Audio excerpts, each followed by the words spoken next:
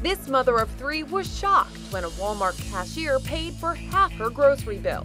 I just looked at my husband and he came walking around the counter and she swiped her card and I happened to look and she took $100 off my total. Cashier Sharnique Dasant says it was something she just had to do. She got in front of me and it's like I saw a different face on her and I just had like a little man on my shoulder and it's like, give her $100, give her $100.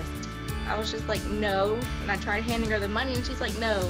She was like, let me give you $100. I just have to give you $100.